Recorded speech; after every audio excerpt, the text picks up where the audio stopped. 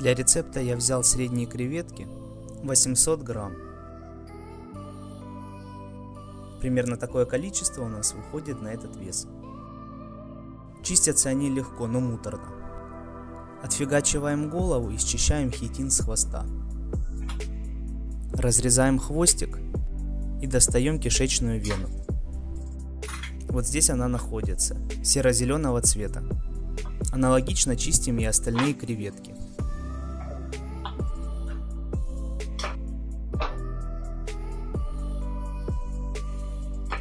После креветок переходим к нарезке овощей.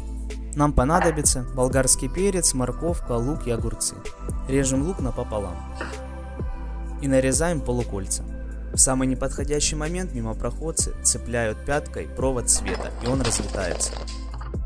Не обращайте внимания на классно нарезанный огурец, я это исправил во время жарки. Морковку разрезаем на слайсы, а слайсы на тонкие пластинки. Также шинкуем болгарский перец. И нарезаем мелко чесночок. Для обжарки я использую оливковое масло. Первым делом обжариваем лук. Следом закидываем морковь и перемешиваем. Фигачим болгарский перец и тоже перемешиваем.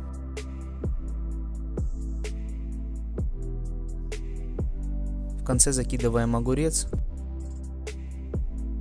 и перемешиваем. За 5 минут до готовки высыпаем креветки. Креветок много не бывает, но мы же делаем для себя.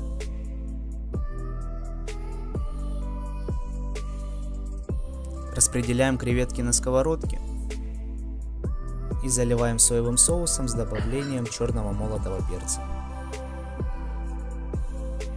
Переходим к варке удона. Чтобы он не слипался, нужно в кипящую воду добавить растительного масла, примерно 2-3 столовые ложки. И погружаем туда лапшу. Варится примерно 5-7 минут. Нужно постоянно помешивать. Добавляем соль и продолжаем дальше мешать. Когда лапша станет мягкой на зуб, сливаем в друшлаг и хорошо промываем холодной водой. Запуливаем лапшу креветкам и перемешиваем все наши ингредиенты.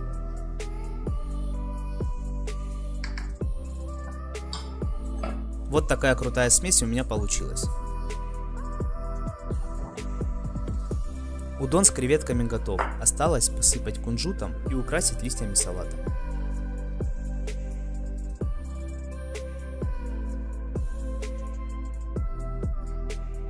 Ставьте огромный палец вверх и пишите комментарий. Всем приятного аппетита. Пока-пока.